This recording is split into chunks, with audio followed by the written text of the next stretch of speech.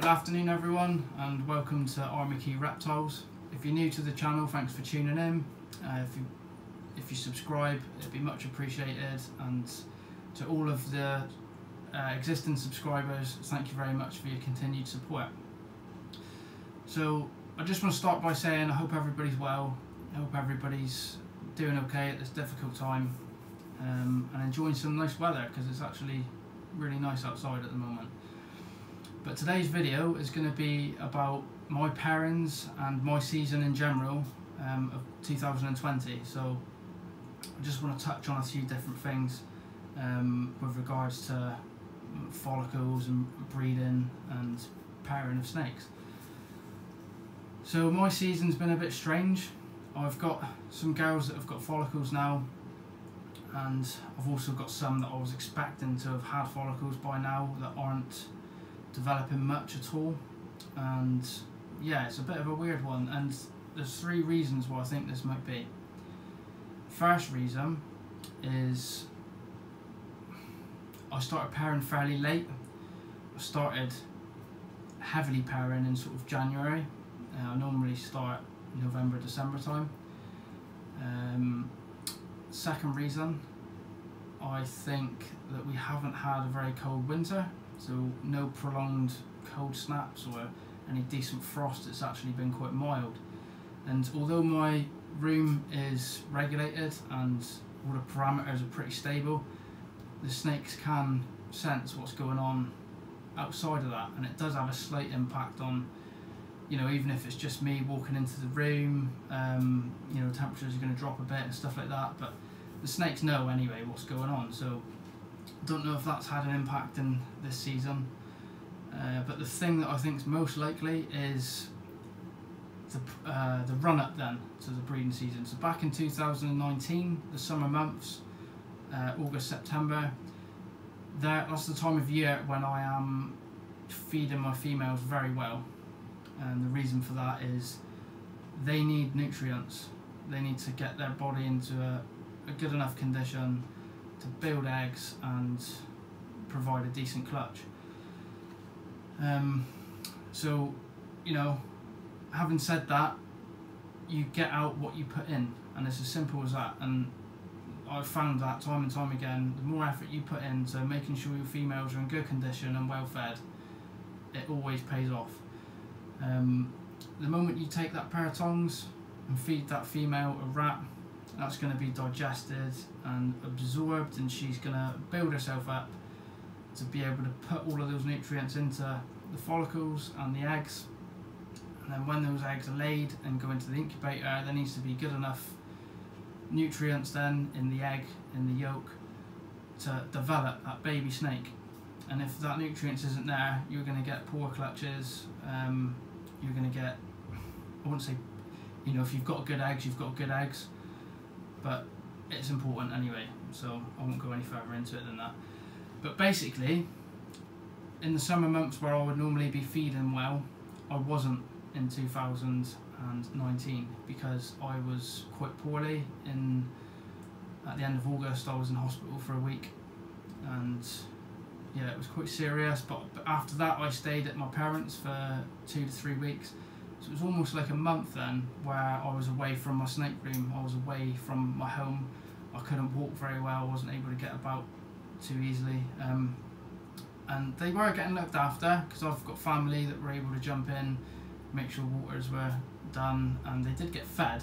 So my snakes were fed at all times, but my females weren't fed as optimally as I would like, which I'm kind of making up for now, because they're still actually feeding like demons, some of them.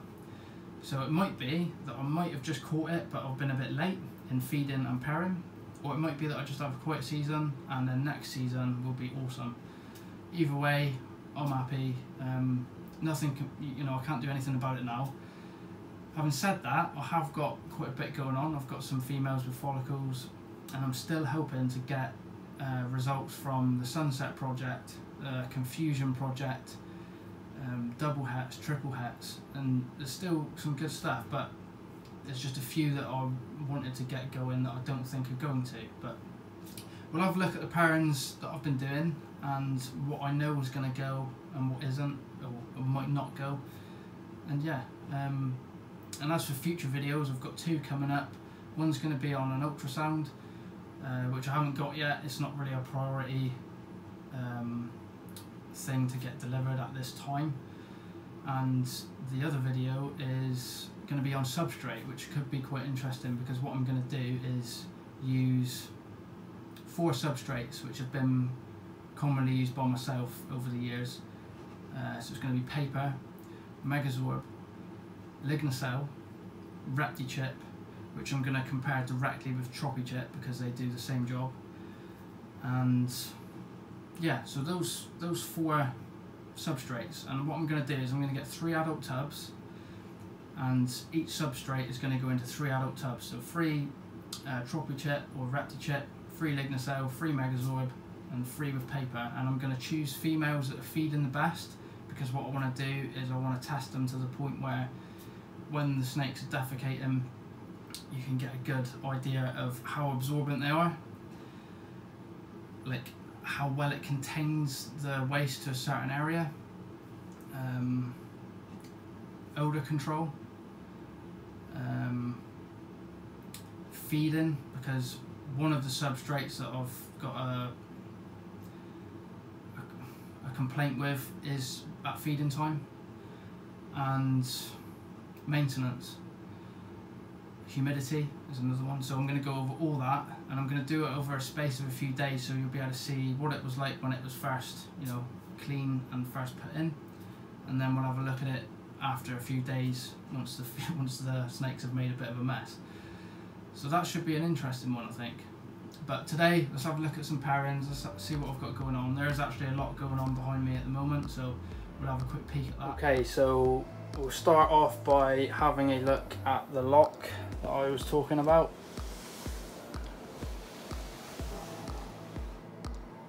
You can see it there going on, and this is quite a nice pairing. Basically what we've got, I don't really want to disturb them too much. Oh yeah, sorry. Yeah, so we've got a Orange Dream Calico Yellow Belly paired with my Confusion Black Pastel, and she has got 6 or 7 decent sized follicles at the moment. I would say they're probably 20 to 30 mil, but again, that's just from feeling with my fingers. So that's that one. Next female that I've got, she's probably close to ovulation right now, so her follicles are quite a decent size. She's a beautiful pastel clown, an outstanding example, and she's been also paired with the black pastel Confusion. But earlier on in the season, she did get a lock with my Hurricane Fire. At the time, I was struggling to make a decision between the 2. So a little bit of a messy one. I don't normally like doing that, but she's had more locks with the black pastel Confusion, and you know, I'll be able to tell what's what when they hatch anyway. So I'll just have to distinguish between black pastel and Confusion and Hurricane and Fire, which should be quite straightforward. But yeah, so that's that. So what I'm hoping for, I am hoping, to be honest, that the black pastel Confusion gets it, because I really want some het clowns. I would like to try and miss on pewter if I can, and get Confusion pastel het clown, or Confusion black pastel het clown, or even just straight Confusion het clown would be a winner for me, really. So any of that good stuff I would be more than happy with. And then if the Hurricane Fire did happen to steal the deal, then I would hope for any of the combinations, really, preferably with Hurricane, just to add to the het clown army. But yeah, so that's that one. Let's take a look at something else. So this is my pastel pied female, and she has been solely paired with my R.Mckee pied male in the attempt to get basically I'd like to get Fire and R.Mckee into my pied stuff so I can then add it to the other mixture of genes I've got in with pied, which is Orange Dream, Leopard, Yellow Belly and Fire. Sorry, not Fire, Orange Dream, Leopard and Yellow Belly. R.Mckee and Fire would just be really nice additions to that mixture. I'm not one for stacking genes. I think just stacking genes can sometimes be detrimental to the overall look of the animal, but stacking genes that all complement each other is always a winner, and I think they're all going to work together. R.Mckee, Leopard, Yellow Belly, Orange Dream and Fire, they will all work well, so that's the plan with those. I've not actually witnessed a lock yet. I'll just show you the male. So no locks witnessed, but she is building up.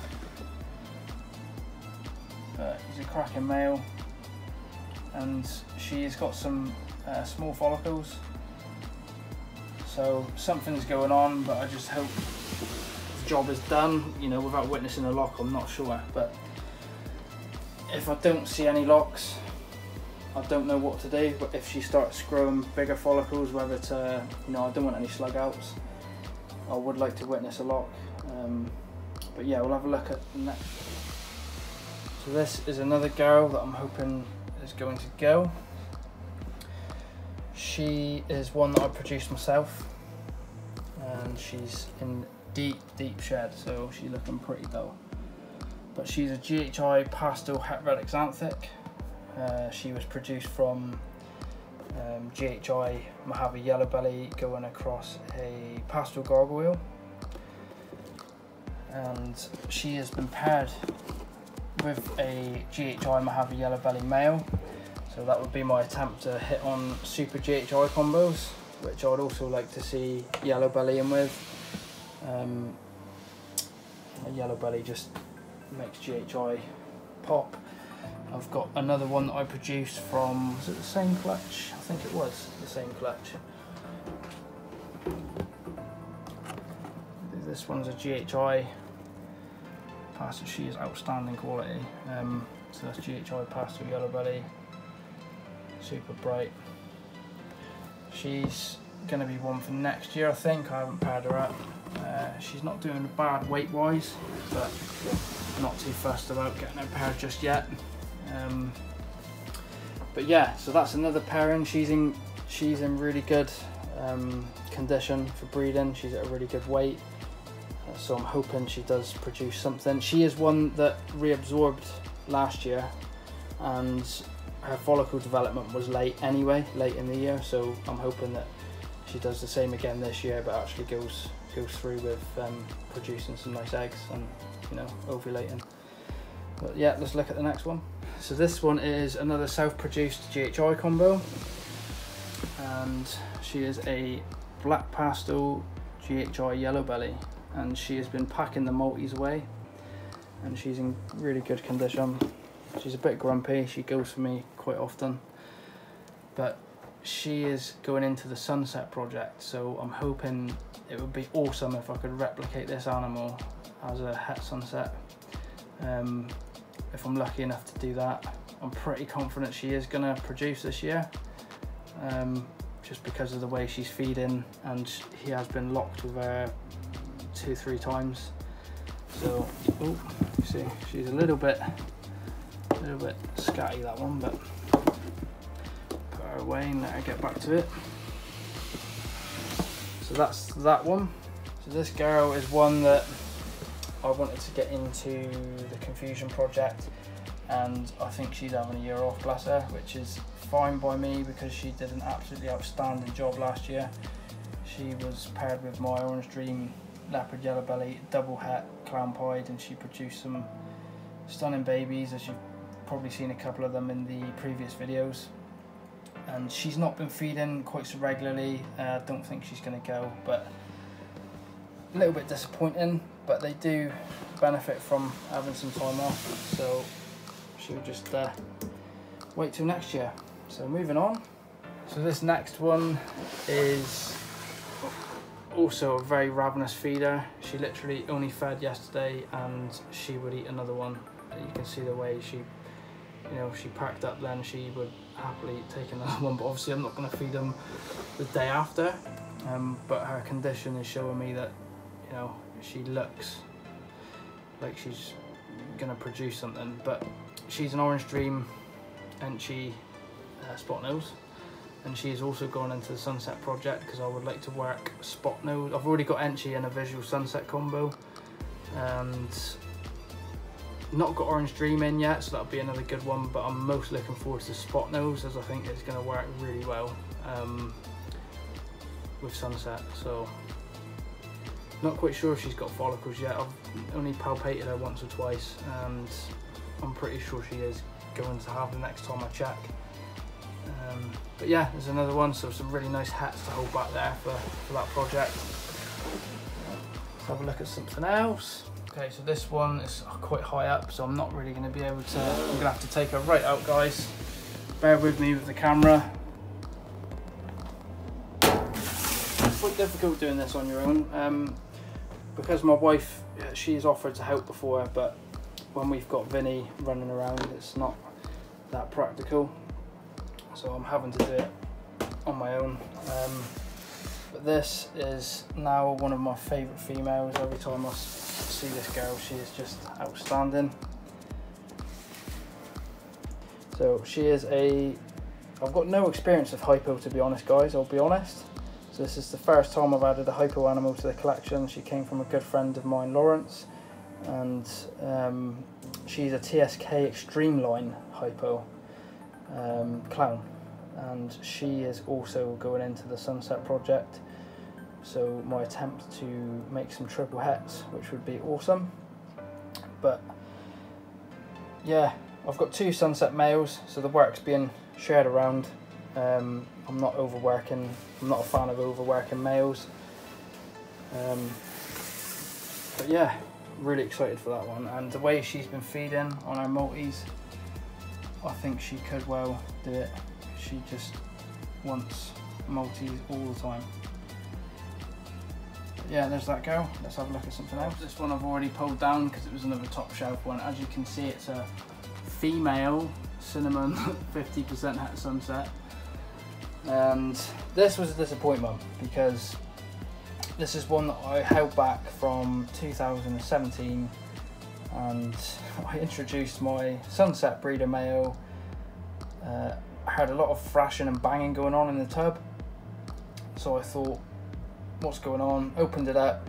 I mean, that can sometimes happen anyway, because, you know, when males go in with females, sometimes they just want to show their dominance, so like thrash about a little bit, but then they settle down and lock up. But this was more like when you see them wrestling and they sort of twist up and wrap around together. And so I pulled this guy out and popped him 2 huge hemipenes. So this is now surplus to requirements, which surprised me because he's a good 1800 grams. He grew up really fast, but that's just the way it goes. It's a lesson to me that I need to more thoroughly check my holdbacks, because when I sale snakes and move them on, I do make sure that they are the sex, you know, they go out as the sex I say, because it's going to somebody else, I feel like I've got more of a responsibility to get that sex bang on. But when they're holdbacks, I'm a little bit more what's the word, blasé about it. So if I pop a snake and it looks a female and I decide I want to keep it, generally I won't check that one too much again because it's a holdback. So that's a lesson to me to be more on top of that moving forward. It's only happened once or twice, to be fair, and this is one of them. So that was that disappointment. So if anybody wants a posset Sunset, let me know. This next one is was actually from the same clutch as that male we just looked at, and she is a butter cinnamon 50% het. So she was produced by myself in 2017. She's really deep in shed. But she's a cracking size and in perfect condition, so I'm hoping she's gonna produce something.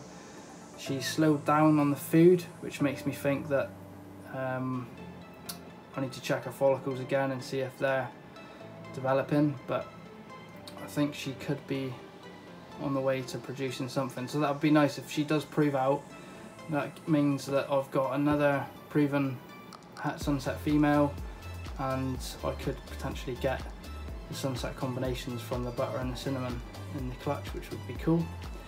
I've not used the pastel sunset, I've used the straight sunset male, so looking forward to that one anyway, so fingers crossed. If not, it'll be another one for next year, but yeah. Right, this one was a little bit of a controversial one for me, because it took me ages to decide what to do, because here we've got an Orange Dream Fire, she's absolutely stunning, het pied, which I produced 2018, and the male that I've used for this girl, and we've had a couple of locks, she's in good breeding condition but no follicles as of yet. She's a first timer. So the male is a Fire-Mckee pied. Now, as a lot of you know, there's a massive clash there because I could potentially produce white animals, the black-eyed leucistics, which could cause not a problem but a bit of an unknown, because I'm gonna have, or I could have then potentially, an Orange Dream Mckee Super Fire pied, and I wouldn't know it. But on the other hand, it could just be a straight Super Fire het pied. So I thought, well, you know what, I'll give it a go. If I get white snakes, they've got to be whole backs, whether they're male or female, and I'll just go from there. Hopefully I'll miss on them and I'll just get, you know, het combos and visuals that are Orange Dream Fire-Mckee in the mix. But, you know, what can you do? I'll give it a go and see what happens. So that's another pairing I've got going on. Next we've got a clown female, which I have paired with both my pastel sunset and straight sunset, mainly to just share the labour and as to not to overwork my straight sunset. But, you know, either way I would be happy. The only difference being if I get pastels out, you know, the pastel double het as opposed to a normal double het, I'm not too worried about that. She's been feeding very well on rats for quite a long time, and she has slowed down as well, so I'm thinking she might be up for breeding, although I can't feel anything at the moment. But she is one of those chunky girls where I've got quite small fingers, so if she has got follicles they will be difficult for me to feel, but hopefully the ultrasound will see something when we get that. But yeah, that's another one, so some double hats. This is my adult hurricane female. She's 2017, great condition, been feeding very well. She's been locked 3 times I think I've got on record, and she's got small follicles, which have got bigger, so I'm hoping that they're going to start developing pretty well now.